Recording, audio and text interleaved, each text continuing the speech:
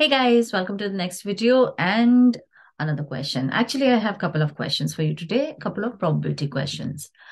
The first one, if C and D are two even such that C is a subset, a proper subset of D, and probability of D is not equal to 0, then the correct statement among the following is probability C condition to D is greater than or equal to probability C. Probability C condition to D is less than probability C. Probability C condition to D is probability D upon probability C, or is it that probability C condition to D will be equal to probability C? Let's see what would be the correct answer. So from your option, you know that we are evaluating relationship for the conditional probability C condition to D, right? So let's consider this conditional probability, and this will be equal to probability C intersection D upon probability D, right?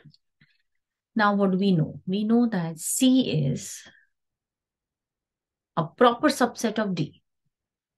If one set is a proper subset of another, so this is the scenario.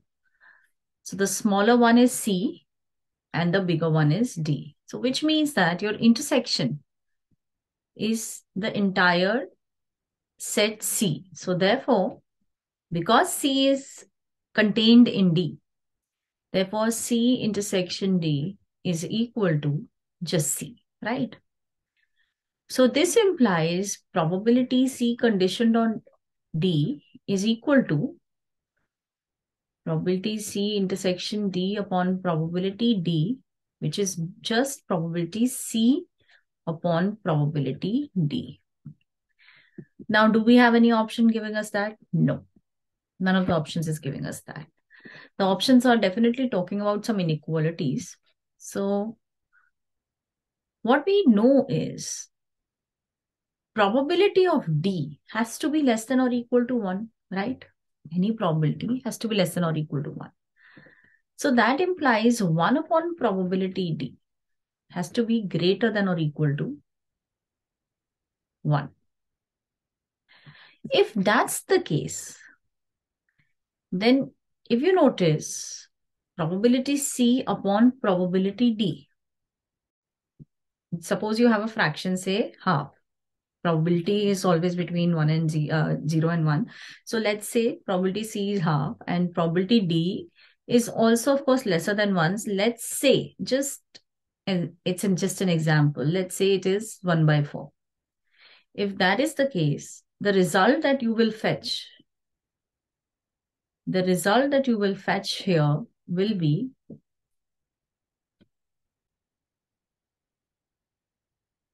so since you're dividing by 1 by 4, you will be getting 4 upon 2, that is 2, which is definitely more than what your numerator was, which was half. So because probability D is lesser than 1, which is obvious, it's a probability. So you're dividing some fraction by some fraction. You're dividing some number by a number which is lesser than 1. Then this will be definitely more than. This will give you something more than or equal to. If it is 1, nothing changes. But this will give you something more than probability of C. So the numerator basically. So the inequality that is correct is option A.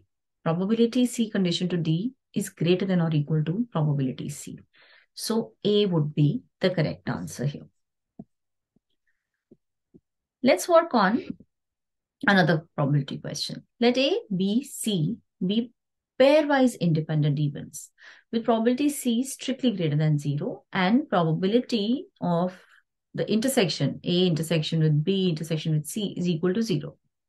Then probability A complement intersection B complement given or condition to C is equal to probability A complement minus probability B, probability A minus probability B complement, Probability A complement minus probability B complement. Probability A complement minus probability. Let's make this probability A complement plus probability B complement. Let's see which is the most appropriate option. So what I would suggest you is to try to picture this. If you have three sets, if you have three sets, three events or three sets, such that the probability, they're pairwise independent. So fine, we have to think about their pairwise intersection. But what you need to, graph it in a manner, or you need to put your Venn diagram in a manner that that the intersection of all three is 0. So you understand something of this sort. Even if I make this big, just so that I can see those intersections.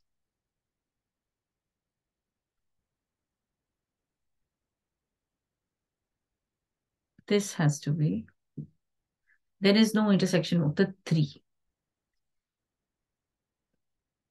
You do have intersection of, say, this is A, this is B, this is C. So what we get here is that probability A intersection B is equal to probability A into probability B because it's pairwise independent. A intersection C, probability is probability A multiplied by probability C. Probability B intersection C is probability B multiplied by probability C. Okay. What you need to understand here is clearly that there is no intersection of all three. That is 5. What we have to find out is probability A complement intersection B complement condition to C. So this means I am interested in probability A complement intersection B complement intersection C upon probability D. That's what probability C. That's what is conditional probability formula, right? So I'm just mentioning the conditional probability formula, nothing else. Now, can you see what this intersection is? A complement. Anything that is not in A. Everything that is not in A is A complement. So all this is A complement. All this is A complement. Okay? All this is A complement. Now B complement. B complement is everything that is not in B, which is all this, all this, all this, all this, all this, all this, all this is not in B. Now what about C? C we already have. This is C. So if you observe, what is the intersection of these three things? A complement, intersection B complement, intersection C. What is the common part, which is, giving you C as well as A complement and B complement? The common part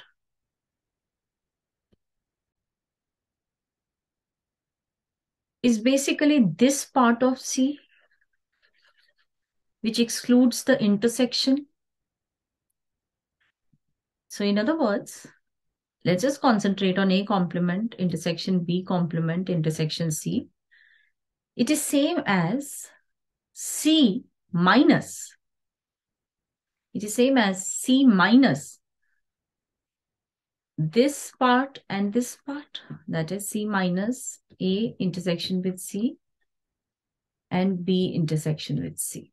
So what I can say is probability A complement intersection B complement intersection C upon probability C is nothing but probability C minus probability A intersection C minus probability B intersection C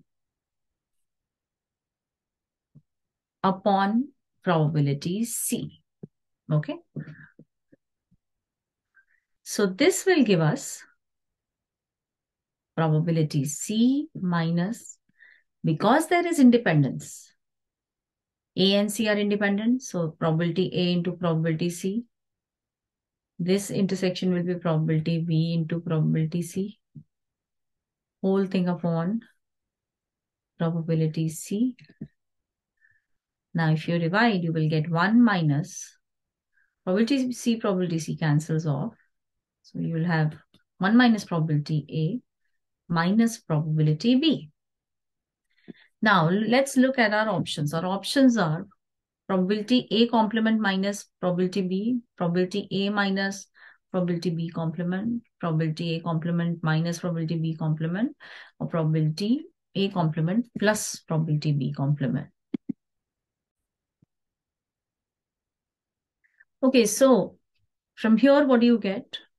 Upon, I've already cancelled probability C. So from here, what you get? You get 1 minus probability A could be taken as probability A complement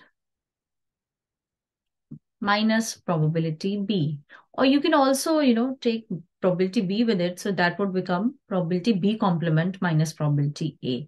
Even that could have been the correct answer. But that's not a part of our options. Our options are saying probability A complement minus probability B, which is what it is turning out to be. The second option is probability A minus probability B complement. That's not what you're getting. You're getting probability B complement minus probability.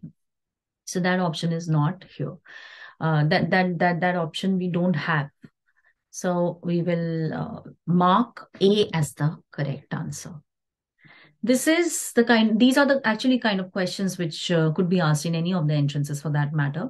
So I hope you're able to, recognize when to use Venn diagram. See, you need to basically optimize on your time when you are sitting for any kind of entrance. So you need to know which method suits you where. In the sense, to foresee this question, it was easier for me to create a Venn diagram and, figure out what exactly this would be. And once you see that, it will click. Definitely it will click. For some of the questions, you don't really have to create any Venn diagram. You can, mentally just calculate. So, but these are actually the kind of questions that could be asked in any of the entrances. I hope this helps. Thank you.